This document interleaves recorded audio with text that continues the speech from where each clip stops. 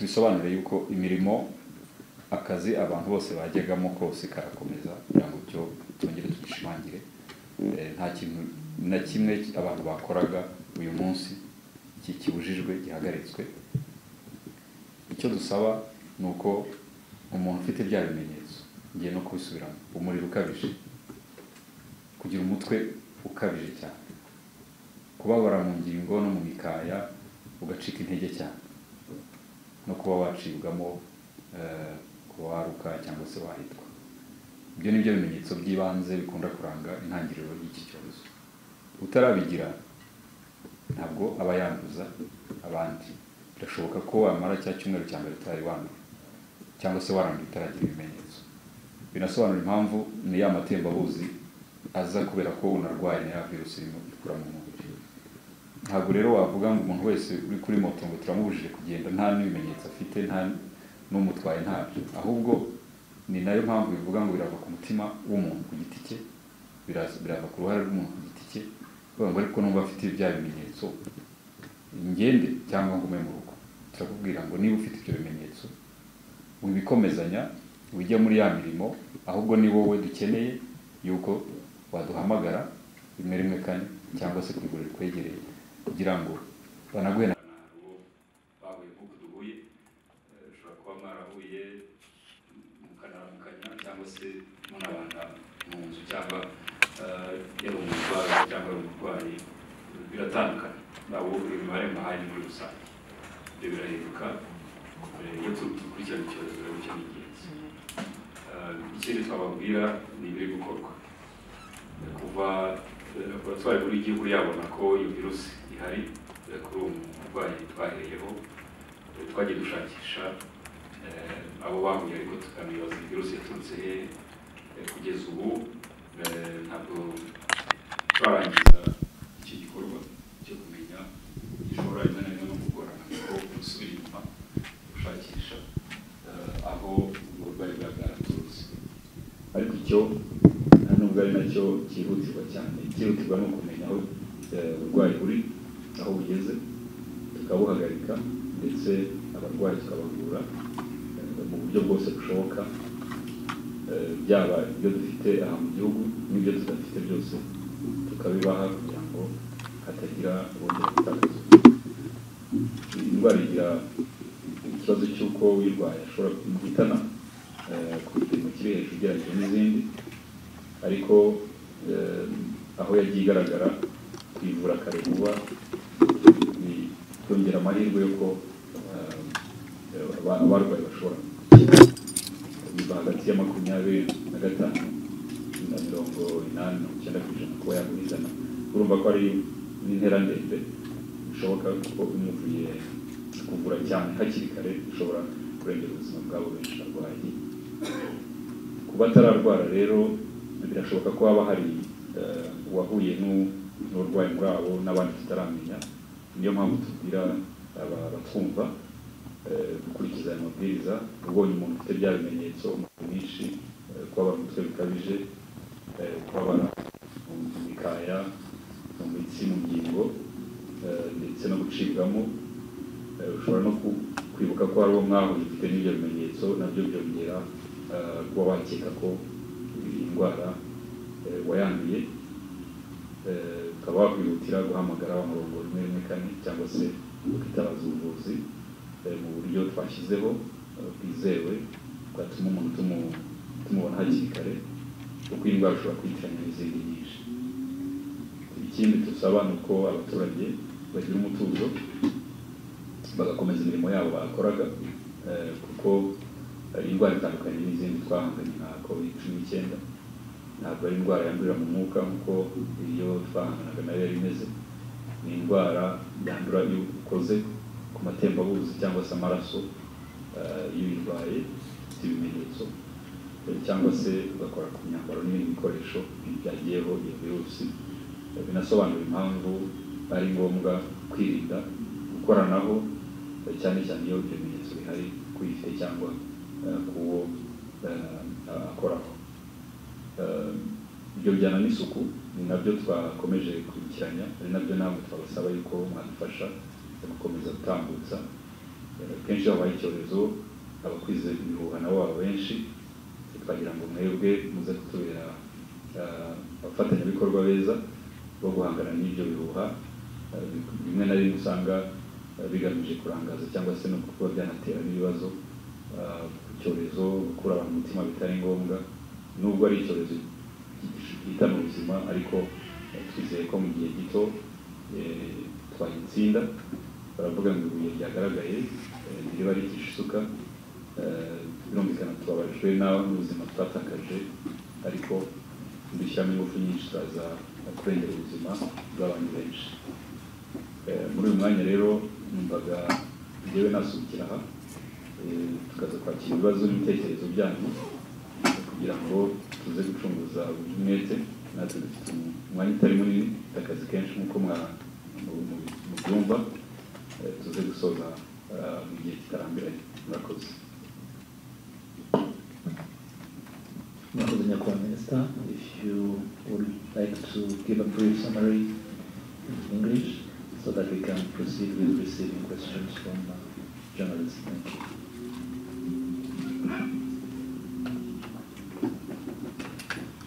Thank you.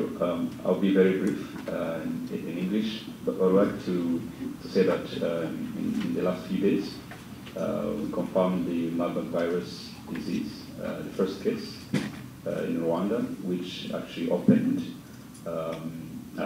testing for other suspect cases that were confirmed after hours testing using the PCR technology within our lab. So far we've confirmed 20 cases and 6 deaths that also happen to be due to Marburg virus disease.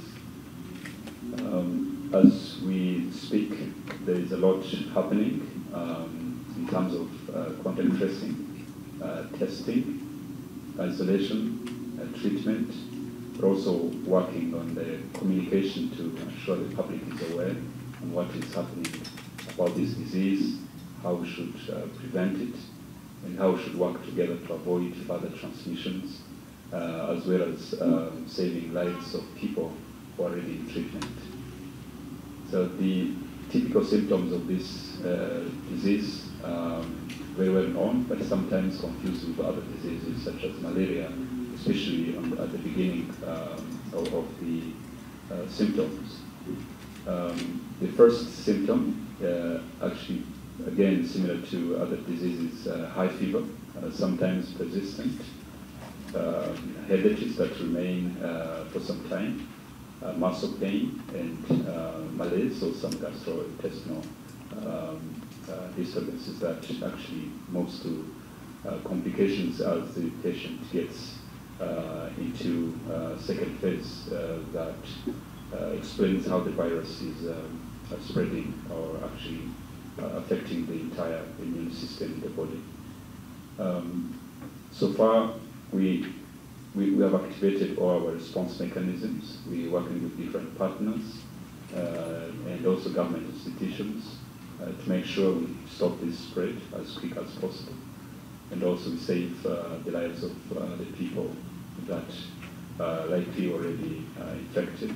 And that's why contact tracing is our main focus, lab diagnostics, and also clinical treatment. This virus has a very high fatality rate, which ranges between 28 to 90% sometimes. It's a big range, but our aim is to reduce the mortality rate as much as possible. The numbers I mentioned, mainly among healthcare workers, and these are the people who are saving lives, and we are there also to save their lives as we can, using the means that are available with the latest science. So we'd like to say that communication and awareness to the public is very important on how this virus is transmitted.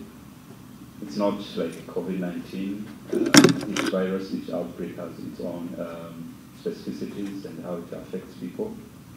and avoiding close contacts with infected individuals, contacting blood or body fluids is the main route of transmissions, as well as touching surfaces and objects of infected patients.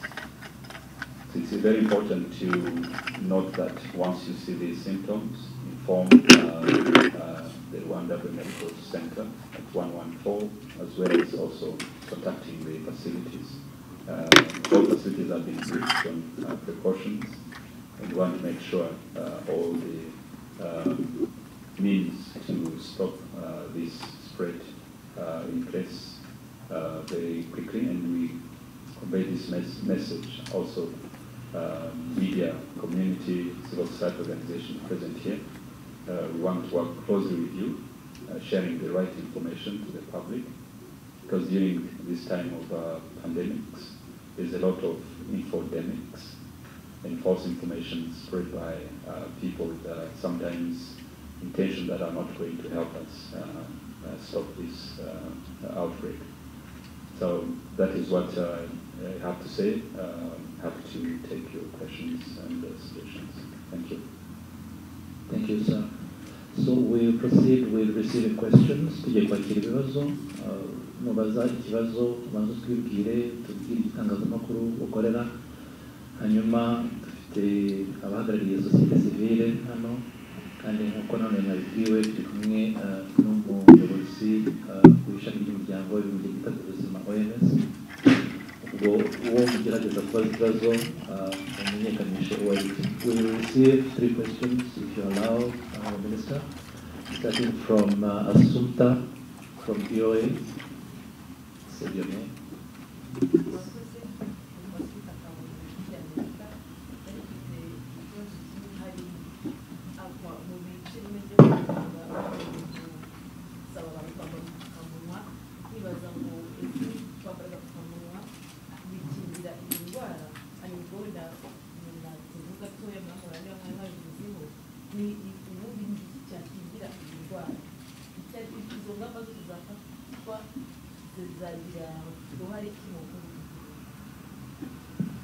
Murakoze turagenda dusubiza kimwe ku kindi kugira ngo byihute. Nari nabivuzeho ariko reka mbisubiremo kugira ngo byumvikane ku kintu cy'abajita benshi turi bufashe. Iyi ndwara ntabwo yandurira mu mwuka nk'uko twari tuzi COVID-19. Kwambara agapfukamunwa bishobora gufasha ku zindi ndwara, bishobora gufasha gushwana n'ibindi. Ntabwo ari umuco mubi kubikora, ariko n'ubundi kwa muganga ho ni n'ahantu hahurira uburwayi bwinshi. Kuba hakoresha agapfukamunwa ntabwo twabibuza, turabishimangira, ariko twibutse ko iyi ndwara yandurira mu gukoranaho, mu rurimi rw'amahanga bari bivugitse neza cross contact.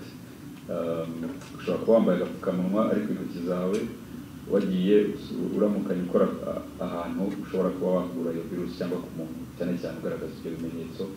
Ntiwibuke kuba wakaraba cyangwa ngo ushyireho wa muti ku ntoki, icyo gihe ako gapfukamunwa ntacyo kakumarira. Icyo rero ni ingenzi cyane kuba twumva yuko iyi ndwara igendera cyane mu gukora ku matembabuzi, ku maraso cyangwa se ku bikoresho by'umuntu uyirwaye cyangwa se ufite indwara atangiye kugaragaza ibimenyetso bikekwa bize gufasha. Ndumva yabajije ku byo kwikingira, ndatekereza ko yashaka kuvuga inkingo. Kugeza ubu nta nkingo ziremezwa cyangwa se imiti yivura nyirizina, ariko hari ibiri mu bushakashatsi bigeze kure, nabyo turi kubikurikiranira hafi, turebe ko hari icyo byadufasha muri iki gihe, ariko bifite nabyo inzira binyuramo birumvikana, ariko nta rukingo cyangwa umuti wari washyirwa ku isoko wafasha guhangana n'indwara. Ubuvuzi cyane cyane navuze mu kurwanya n'ibyo bimenyetso muri cya cyumweru cya mbere.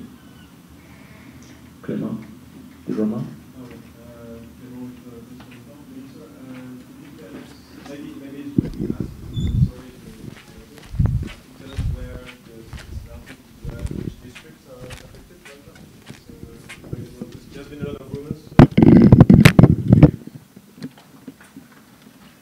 Thank you. You like in English or French? English. English, all right. Thank you. So That's an important question again. Where the disease started, we're still tracing to see if it started in country or elsewhere. But within the country, the first case tested was from one of the university teaching hospitals within Kigali. It was a patient followed in emergency care, ICU, which were not responding to other treatments. And many tests were conducted, including these viral diseases. There are many, and this happened to be positive. From there, contacts and tracing other contacts, and that's where also healthcare providers, some of them already developing symptoms, were tested, became positive. That is mainly from hospitals. It happened in other outbreaks. This type of disease, most of the time, if not all the time, they start from hospitals. Because if you are sick, you go to a hospital anyway, and that explains why healthcare providers are the most at risk. And so far, more than 8% of the patients we have are actually healthcare workers or staff within those departments taking care of very sick patients. Thank you.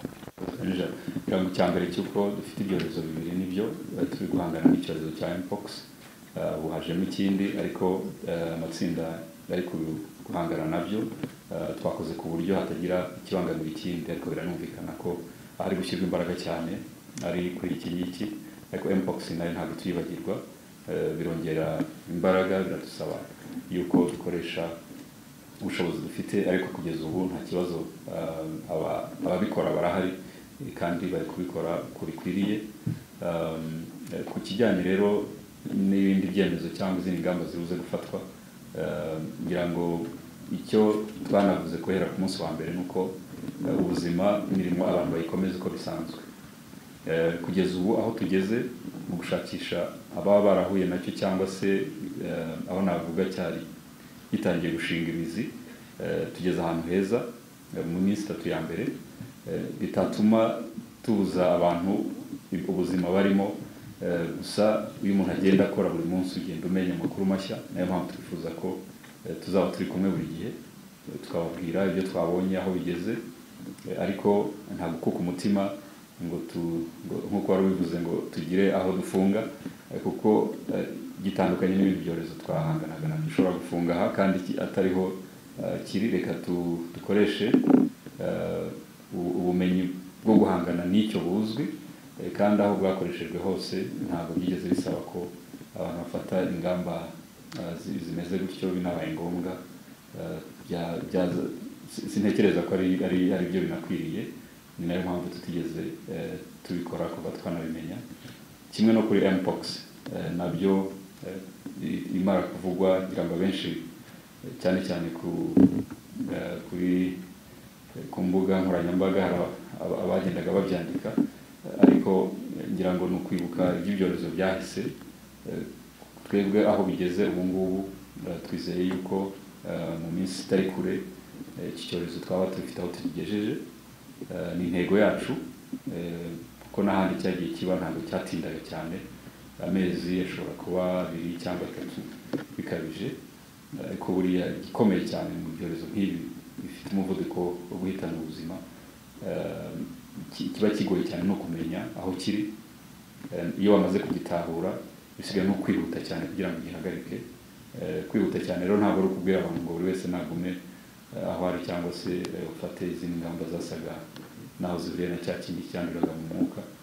Ibyo nagira ngo tube twamaze impungenge ahangaha, kandi buri mugoroba uko dushoboye tubaha amakuru yizewe aho tukigejeje. Nina.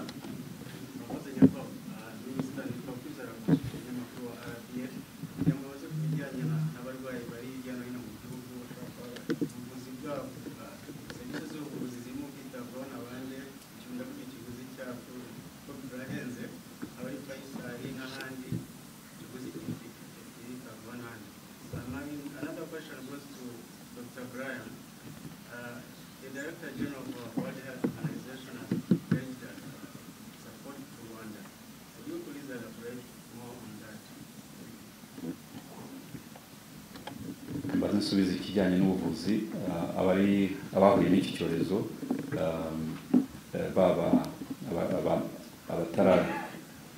abatararemba cyangwa se n'abarembye twagize n'ibyago murabizi ko ari n'abitabye Imana ibyo byose ni leta y'u Rwanda iri kubyitaho ibijyanye n'ikiguzi byose niko bigenda habaye icyorezo nk'iki nicyo nagusubiza numva ari cyo wifuza kumenya nakoze. Yes, please, sir.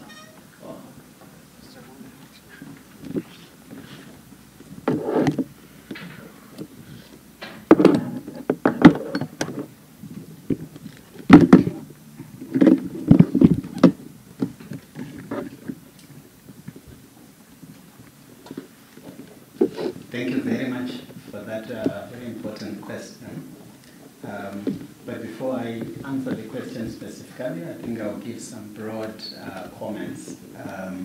I think the first one is just to highlight, I think Minister has given most of the information in the background, but it's important to realize that this is not the first Marburg outbreak.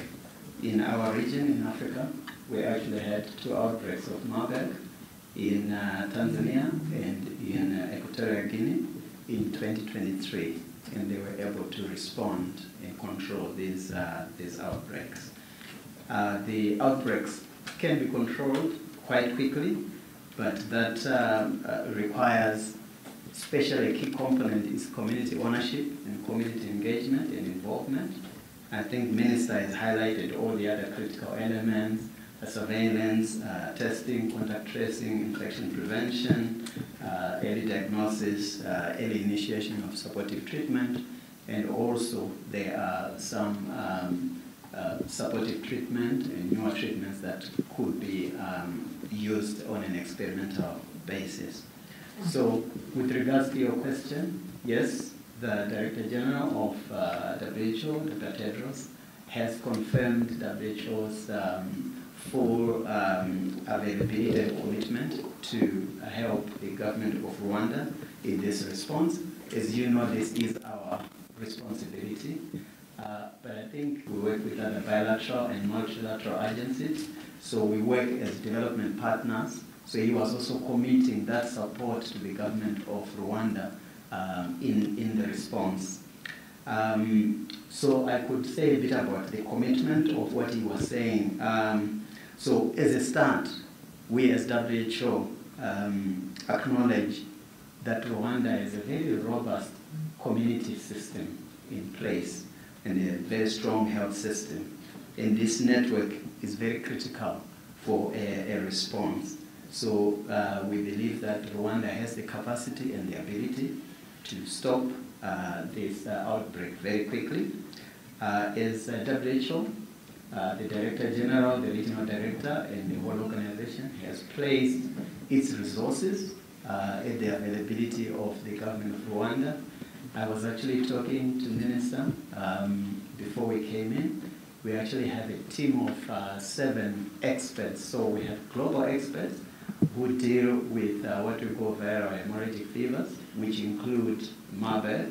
So some of those experts, global experts who provide guidance and support countries, will be here in Rwanda. We're in the process of making arrangements for their coming. So we have experts from the global level, experts from the regional level who will be coming. So a team of 7 experts will be coming in, and this team will be integrated into the way the response has already been structured. So the ministry has set up cells, clusters, and these experts will come in and they'll be integrated into those clusters themselves so that they can provide guidance to the country in the response. In addition to that, to the human resources, of course, you know that's our expertise. We're a technical agency, so we mainly focus on technical expertise. But in addition to that, we're also providing support in the other areas. For example, we are providing support in getting testing equipment, because that's very critical at this stage to make sure that the government, the country, can be able to do the testing that it needs. We're providing PPE equipment. So some of those, we've already made arrangements being flown into the country. Some will be arriving, I think some arrive tonight, some tomorrow, and in the next week we'll be receiving more of that equipment. We're also bringing in other critical supplies for infection prevention. We are bringing in equipment and supplies that can be used to treat. So that's the initial equipment that we're expecting in the next few days. 500 patients we have Marburg. So we are working very closely with government to ensure that we help them in terms of providing some of these needs. Of course, some of these needs we do it in collaboration with other partners, because WHO may not be able to bring in all that's needed for government. So we're working very closely with government and our other partners to ensure that we're coordinated and we ensure that we don't overlap in terms of the work that we are actually doing. I think as I close, I want to just come back to the media and talk a bit. I know Minister has mentioned it, but I want to re-highlight it. You are very critical partners in stopping this outbreak. You really are core and critical.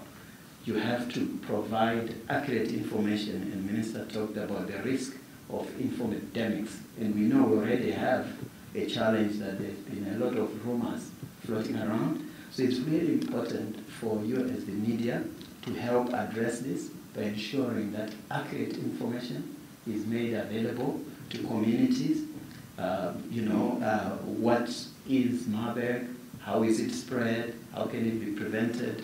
We are working with government in terms of developing the materials that are necessary, and it will be critical for you to ensure that working with government and the materials available, you take them and will be available to work with you to make sure that you can adapt and use them for informing the population. So we believe as WHO that together the government and the people of Rwanda can stop this Marburg outbreak very quickly, and we are committed as WHO together with our other partners to work with government in this regards. Thank you. Thank you. If you allow, we can take last question. You have 3 hands. We have more questions coming in. Nyakubahwa Minisante, nagira ngo mbaze iki cyorezo cyangwa se na kiriya kindi cy'ubushita byasanze u Rwanda rwiteguye ku kihe kigero. Ikindi by'umwihariko iki cya Marburg cy'ubungubu kiriho ubungubu ni icyorezo navuga ko cyabonetse bwa mbere kwa muganga cyangwa se mu bakozi b'inzego z'ubuvuzi. Ibintu ntabwo biteye impungenge cyangwa se kugira ngo wenda n'abaturage batagire impungenge cyane n'ibyo twabwira abakozi.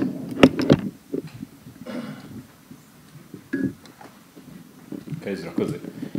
Ngira ngo ni ibibazo bibiri. Icya mbere cy'ukuntu twiteguye ibyorezo, ngira ngo tumaze guhura nabyo byinshi. Turi mu karere hakunda kubonekamo ibyorezo uretse kiriya cya COVID cyageze ku isi yose. Bituma rero duhora twiteguye. Biragoye cyane kuba wahagarika icyorezo mbere yuko kiba. Ku isi yose ntawakubwira ngo icyorezo cyose nzakibuza kuba, ariko ibyo twitegura nuko igihe kibaye ukimenya vuba ukagisubiza wihuse, ibyo bita rapid response, ukagihagarika kitaragera kure. Nibyo rero turi gukora, nabyo turi gukora kuri mpox. nabyo twakoze mu gihe cy'ibindi byorezo byabanje. Hari n'ibindi mutajya mumenya kuko bihagarikwa vuba nk'iminsi mike bikaba birarangiye, ariko ibi ngibi bifata amezi cyangwa ibindi duhora duhanganye nabyo.